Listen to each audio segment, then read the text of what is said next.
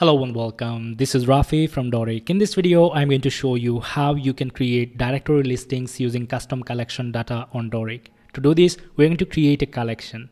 So to start creating a collection, we have to go here on this collections tab. Then we have to click on add new collection.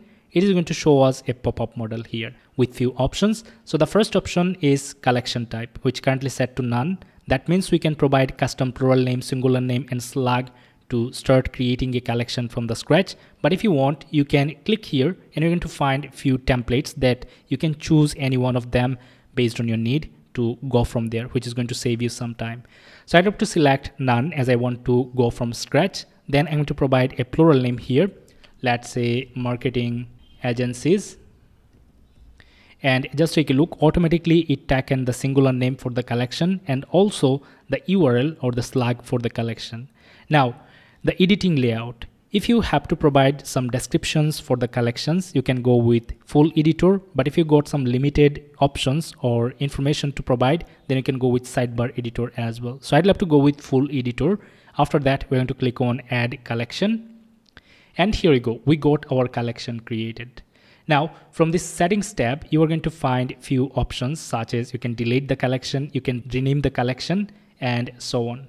Let's talk about the fields. If I click on fields, you're going to find few fields already been generated. The first one is the name for the items, URL from the items, and the content for the items. Now, you can add custom fields on your collections as well to provide additional information. So let me show you how you can add a custom field. I'm going to click on add new field button, and then it is going to show us this pop-up model with the type to select and the label to give it a name.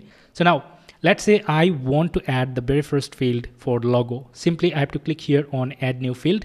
Then I have to select the type. So if I click here, it is going to show us few field types. As you can see, text, rich text, image, link, number, select option. Then I got the email. So as I want to add logo, so I'm going to select image.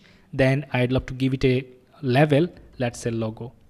Then we have to click on add new field. And here we go. It has been added. Same way, we can add more fields into this collection item. So I'm going to click on add new field. After that, I'm going to select the type. Let's say I want to add the website URL. So let's select link. Then I'm going to give it a name to website. Now, if you want to make this mandatory field, you have to simply check this. Let's click on add new field. So by following this process, I'd love to add few more fields and I'm going to come back. All right, so here I got some collection fields added. Now it's time to add a collection item. So let me take you to the collections page. And from here, we can click here on this plus sign, new, then the collection name. And just take a look, we got the editor where we can provide the item name or the company name, then the description. We can add image, videos, and whatever we want by clicking here and the text fields. And then we got in the right sidebar, we got the fields that we added. For instance, the logo, website, thumbnail, starting budget, hourly rate, company size. And then we got some information for SEO settings. If you want, you can provide SEO settings from here for every collection items. So let me start providing information here on the first collection item. I'm going to get the company name here. Then I'm going to provide some description. And if we want, we can add images as well. So for instance, if you click here on this plus sign, then you're going to see image. Then you can choose the image that you want to upload here. So let's say this one as an example. It is going to be uploaded on the collection item description. Now let's go here on this right sidebar settings. After that, I'm going to upload the logo and automatically it taken the slug or the URL for the collection. Now it's time to upload the logo. So I'm going to click here. Let's say this one is my logo. Then we have to provide the website URL. Let me paste the information. And then we got the thumbnail image. So I'm going to upload. And let's say I would love to use this one as the thumbnail image. Then the starting budget. Let's say I'd love to provide the starting budget of $10,000 for any project. And then the hourly budget, they are charging from $50 US to $150 US per hour.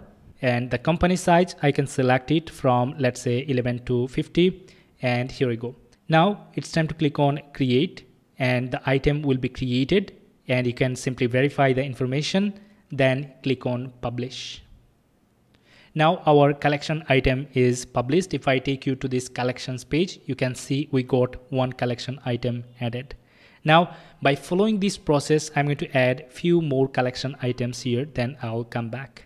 Alright, so here I have added a few more collection items. It's time to design the collection template to give it the specific look, how we want our collection items to look like on the front end. So let me take you to design and page. After that, it is going to take us to our website builder editor. Then we have to select the page option, and under this templates page option, you are going to notice the collection template. Simply select this. And from here, you can design how your collection items should look like. So let's say I don't want this information. I don't want this line. I don't want this line. And I'd love to delete this section entirely. And after that, I have to add a new section and go to custom section, add section with regular columns. Then we're going to add an element. So let's click on add element. Let's scroll a bit down. We're going to find this rich text content element. So let's select this, and now we'll be able to see our collection item information on the web page. All right, now not only that, we can customize or add some functionalities and option here on the names as well. So for instance, if I'd love to add a new column here, and then I'm going to make it smaller. Let's say I'm to give it to 20% only, so that in the right side I want to show my logo, website logo. So I'm going to select add CMS fields and the logo. Here we go. We have got the brand name here, brand logo here. Then we got the description about the website. And you can even add a sidebar here. So let me show you how. I'm going to make this column, let's click here, to 66.67%. And after that, I'm going to add a new column. So let's click on add new column. After that, I'm going to select regular columns. And then if I scroll a bit down, we're going to find the column here. Now I'm going to resize this column as well. So let's click here. After that, I'm going to select 33.33%, and just take a look. We got this column added to the sidebar. Now we can populate this column with information. So let's say I want to put a heading here, and I'm going to make it to H3 at a glance, just an example. Then let's say I want to provide some other information.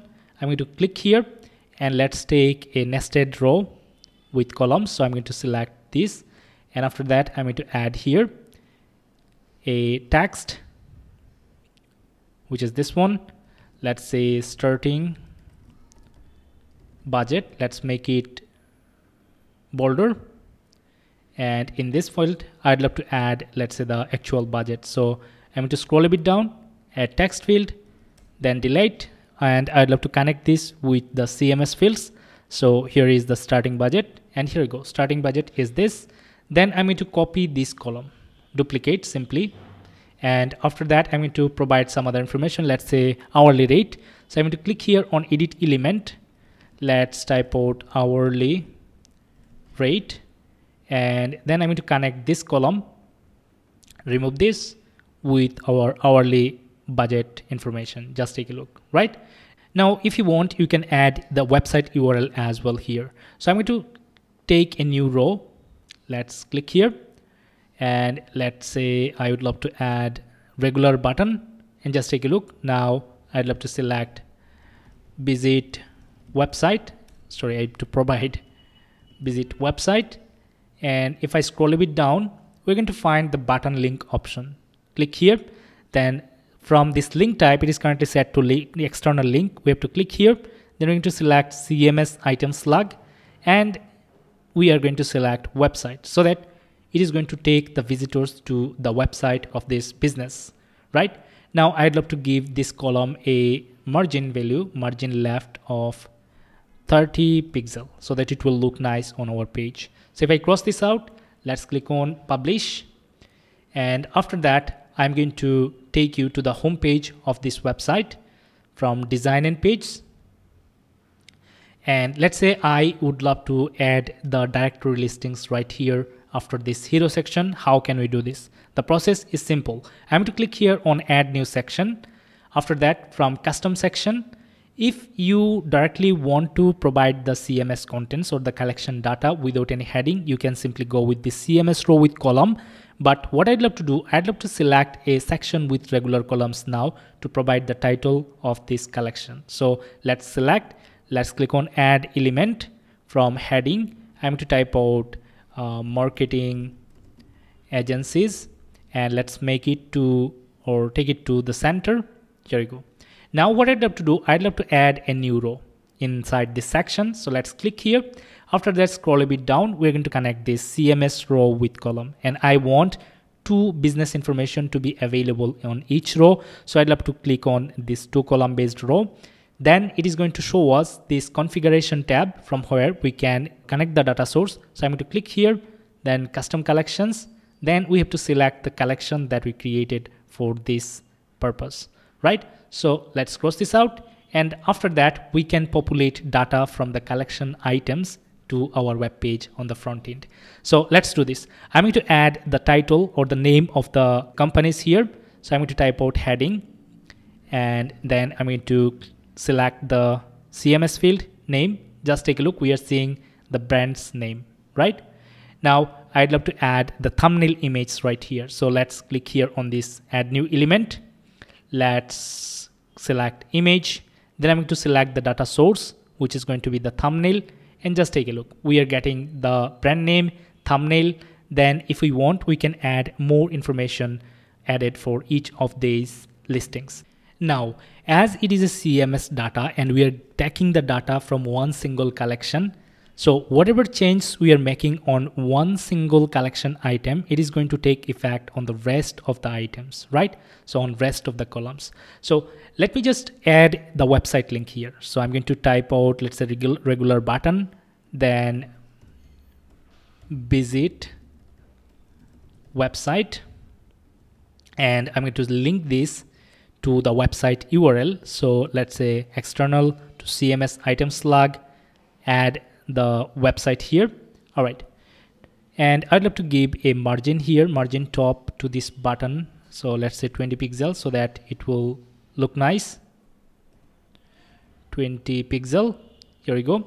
And we can take this button to center as well for all of these items. Just take a look how it is looking like, right? So now if I want, I can change the background color for one column, which is going to take effect on rest of the column. So let's select and let's keep this to this color. Just take a look, right? Now we can give some padding values. As you can see, already we got like padding values of 15 pixel top and bottom, but on the left and right, I'd love to give 15 pixels as well. Here we go. It is going to look much better. And now, as you can see, these columns are touching here with one another. So I'd love to give some margin values on top and bottom. So I'd love to provide margin top, let's say 10 pixel.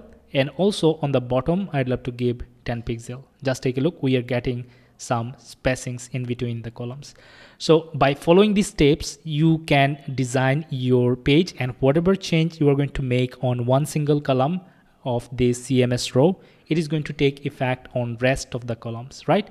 Now, if I click on publish, if I take you to this web page, you are going to notice we have got the details here.